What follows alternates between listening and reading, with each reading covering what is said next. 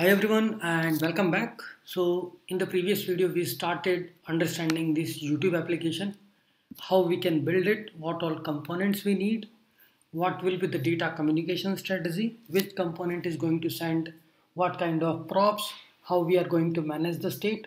Okay, in this video we are going to actually write the code. We will build all these component, which is like search bar component and video detail component, video list component, and we will feed the data to these components. Okay, so first of all what we will do is we have this app component which I just created, and this is the state we are going to have in our application. What the state is, the list of videos we are going to show here and the selected video which we are going to show on the detail page. Okay, now I have this app container and I have these three components. We will build these components one by one: search bar, video detail, and video list. So we'll start with search bar first.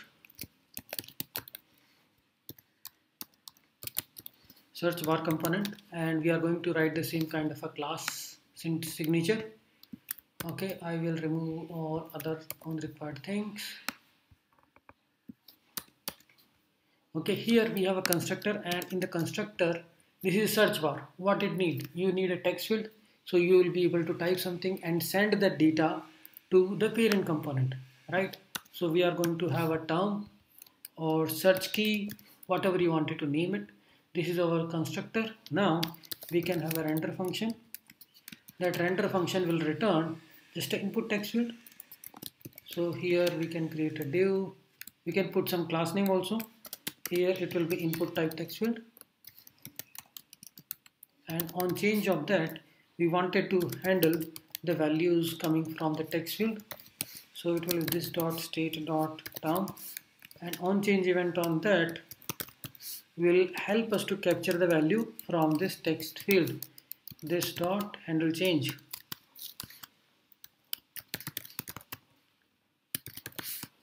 Okay, so this dot handle change. This is our text field.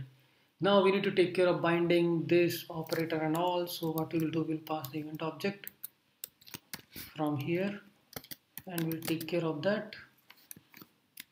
Handle change event A. So we will just capture what you are typing in the text field and update the status accordingly. So we are getting value, and here we can say this dot set state. Our term is whatever you have typed, e.target.value. Simple. Now once you have the length of this particular field which is greater than 3, then we will be actually wanted to trigger a YouTube API event. What we are saying is, so this we can actually do in the callback. So this dot set state, it has the callback also, which you can trigger after the state update, or here like once the state is updated and you wanted to get the latest state, that then you can actually use this particular callback. What this callback is doing is you can check what is the current state value. Currently here we are getting the term only, right? So we can use a term dot value, term dot length, it is a string.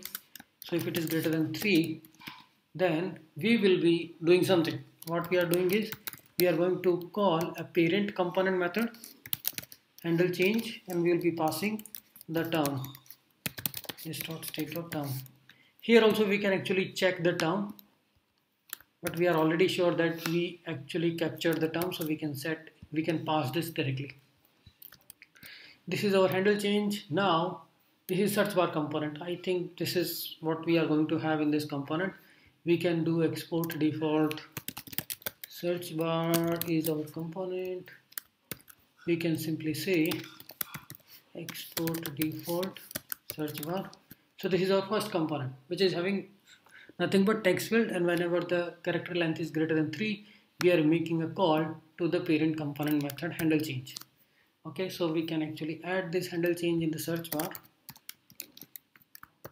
Okay, so if we just talk about the root component, here we will be getting this handle change method. Okay, this also we can bind to this. So here what we are going to get from the child component is a term. So instead of binding it to this object, we can directly call it. So we are getting term. Here I will be accessing it. I got the term. So I will be using this YouTube search module to make an API call. So how it works is you actually make an API call and you will get the data. So we are using the API key. So this API key you need to pass, and here with the help of that we will get the data. So once you receive the data, you have to set the state.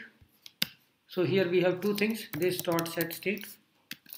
We are setting two different properties in the state. One is the videos, whatever videos we are getting, we can actually just assign it to the videos. And we have a selected video also, which will be the 0th index of our videos. Okay, so here what we said is whatever the data we are getting from the YouTube API for this particular search term, we are going to set the videos from that response and selected video. Here on the constructor also we can call, and we can also have a component did mount. Initially also we wanted to actually show some data to the user, so we can actually call component did mount, and from here we can call this method, this dot handle change. That should be fine, or we can actually create some particular method, and here you can say React. This is my term. On the component did mount, I wanted to trigger this component. I wanted to trigger this method handle change by passing search term as a React, so it will give me the data, and I will be passing that data to this video detail component and video list component. So video detail component, I can just pass video, it's a selected video, right?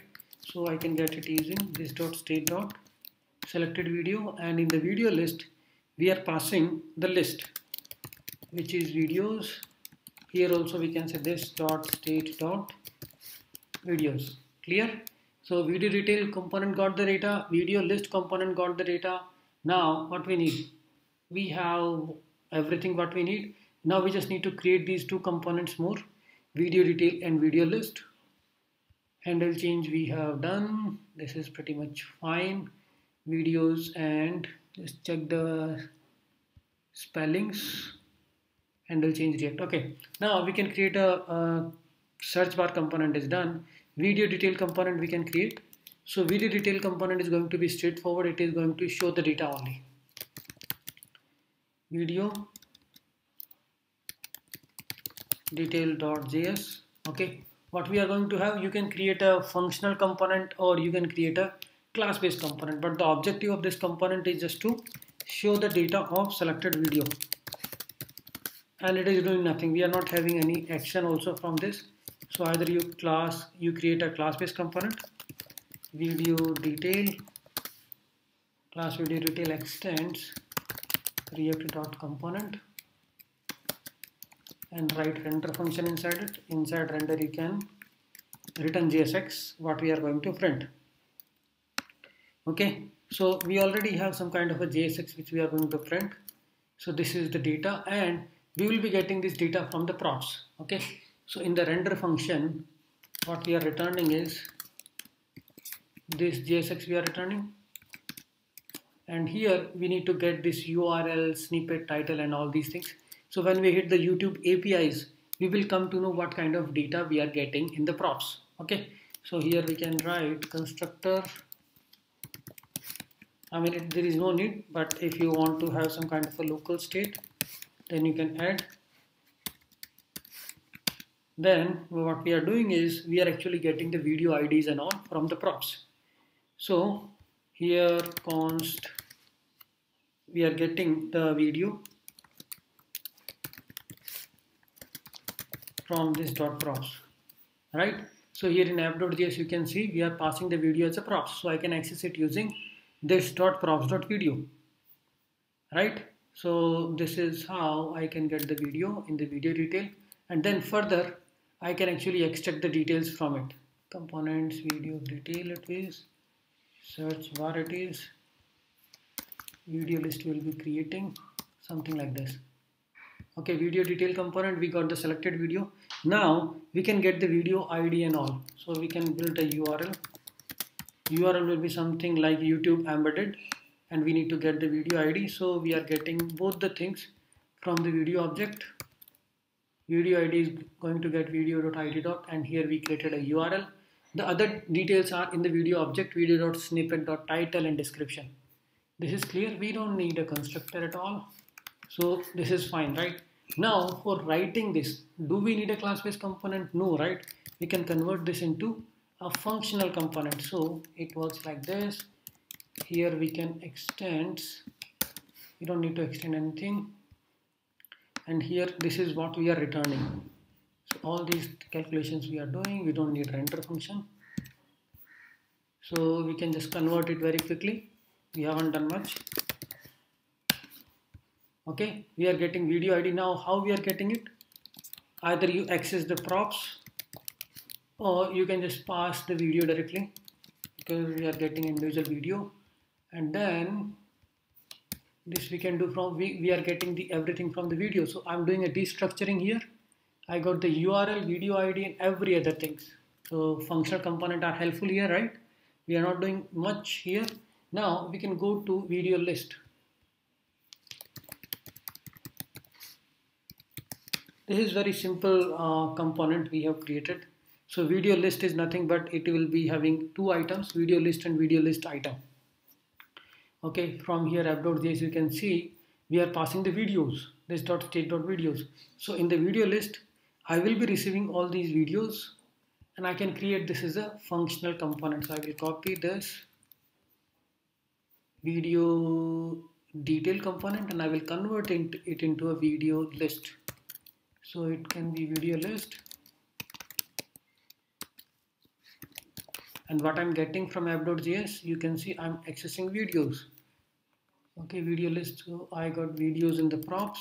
Okay, now I just need to iterate onto the items. Okay, so what I'm returning is, I'm just returning. So there can be some class I will be adding. Here I will be just running a loop on videos.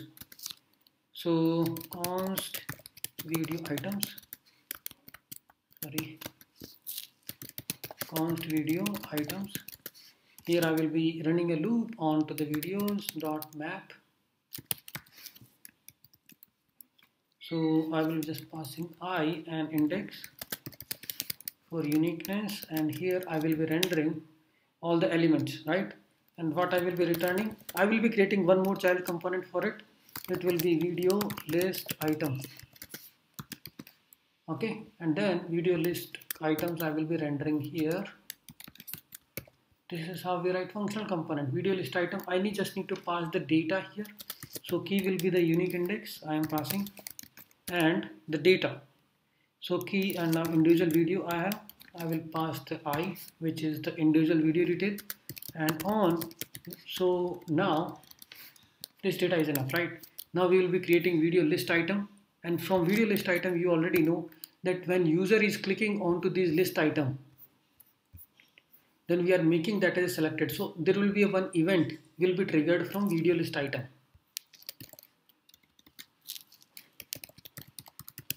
List item.js.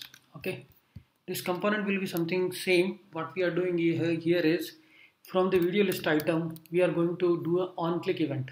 Okay, so video list item is getting a particular video detail. Here we are passing the video so we can access it directly. Video list item, we don't need to do that much destructuring. I'm getting video directly. From there I'm getting image. Okay, I'm getting the image URL which we are showing in the thumbnail and the title. And now when you are clicking on to this list item, we are actually making this on video select call, right? So this also I can capture here with the video with the destructuring concepts. I don't need to write props at all. I'm accessing both the properties using destructuring on video select, and I'm passing the selected video here. Okay, I'm passing the video object here. So on video select, I'm going to the video list here on video select equal to, here in the on video select we have that again we have to call it from the props. So videos and on video select, I'm again going to send this event to upper layer, right, on the app.js. And I'm accessing two properties here in the video list, videos and on video select. So I'm sending it back to the parent component like this. So it's interesting. Video list item, you did a click on it. So I'm sending this video object and on video select. In the video list, I got this event from the child component and sending it back to the parent component. Either you write props.onVideoSelect because I have already done the destructuring, so I'm sending it back to the parent component. And in the parent component means it will go here in the app.js. So in app.js, on video select, we are getting the selected video. So on video select, this is the event name, and we are actually getting the selected video. And we will call our local method, which is, you can say, handle change we are doing. So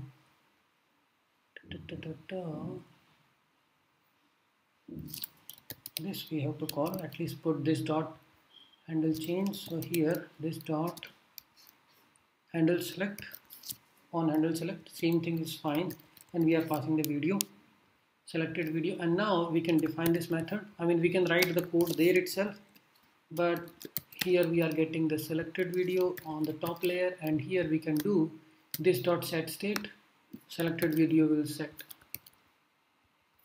selected video, whatever the video object we received, then we are making that as a selected.